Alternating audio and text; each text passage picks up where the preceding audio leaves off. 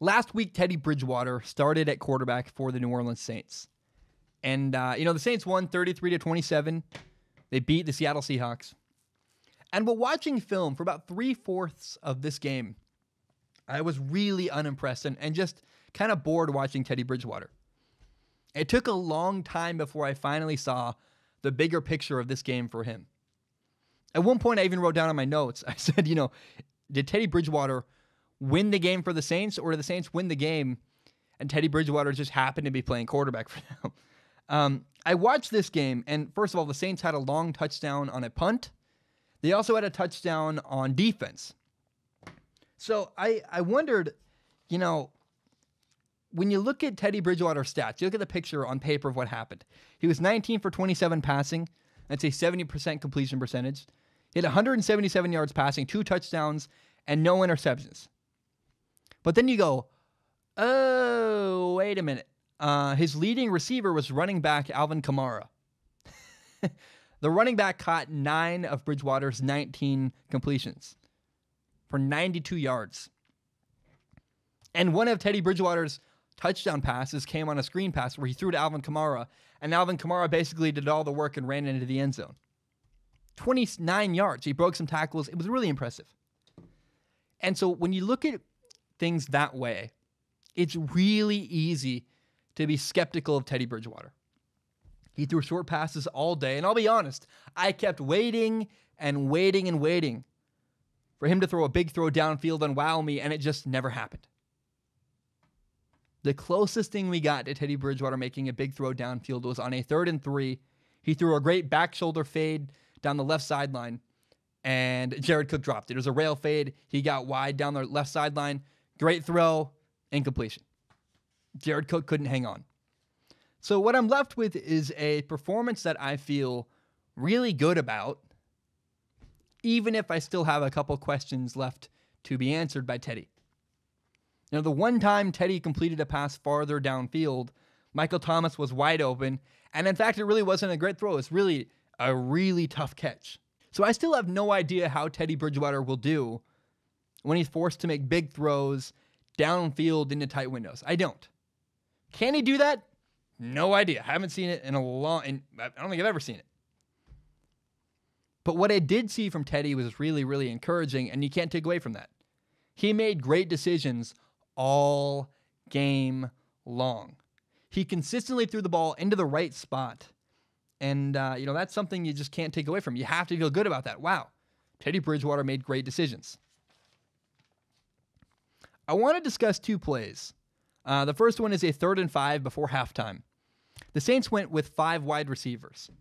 And for some reason, very stupidly, the Seattle Seahawks decided to play man coverage. And what this did was create a very easy solution and answer for Teddy Bridgewater. What should I do next? He threw a slant to Michael Thomas to convert for a first down.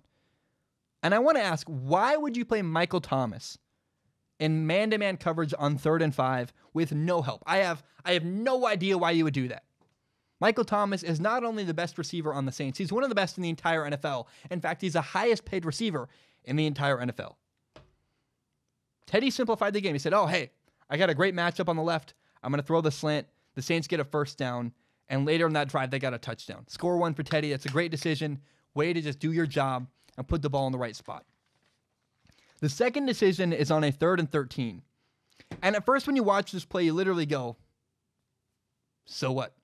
Why are you showing? You see Teddy Bridgewater throw a short, dinky pass on 3rd and 13 and not get the first down. And you go, Zach, why are you showing me this? I don't care. On 3rd and 13, Teddy Bridgewater threw a dinky little pass for a 9-yard gain. Nothing special. It's not like the throw got the Saints the first down. But in a way, it did. Those 9 yards mattered later in the game. Teddy Bridgewater was disciplined. He took what the defense gave him. He didn't force a throw downfield. And what that did is, first of all, it set up the Saints in a position to kick a 53-yard field goal. So even if that's all there was to the story, Teddy Bridgewater did a great job. He gained 9 yards, put his team in a position to kick a field goal. Those 9 yards mattered. But guess what really happened? On the field goal attempt, the Seahawks got a 5-yard penalty.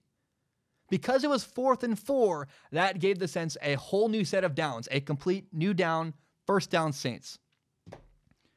If Teddy Bridgewater had forced to throw into a tight coverage and thrown an incomplete pass on 3rd and 13, not only would the 5-yard penalty have not mattered, they also would not have had a chance to kick a field goal.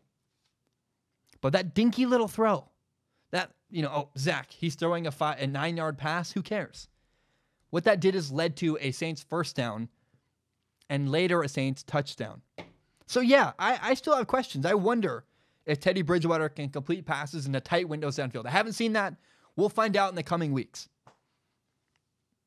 But last Sunday, over and over and over again, Teddy put the ball in the right spot. There is something to be said for that, for making good decisions and moving the ball downfield. Teddy, he impressed me. He did it. He made great decisions. I still have some questions. I don't know if he's the future successor yet to Drew Brees. I got to see more for that. But man, he played great on Sunday and left a really good, encouraging feeling in my heart, and I can't wait to watch him in the future. My name is Zach Schaumler. This is my podcast, Strong Opinion Sports. It is my favorite thing in the entire world. And you may not know, my dream when I graduate college eventually is to do this show as my full-time job. Now, I also want to be very upfront and honest about my plan and what's going on. I recently monetized my YouTube channel. What that means is that some of my videos make money through ad revenue. Now, it's fewer than you think. A lot of my videos get claimed.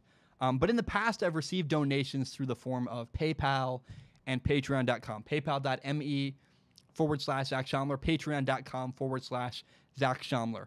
So because I'm making ad revenue, it felt weird to just get donations. I wanted to give something back to the people who support me on Patreon.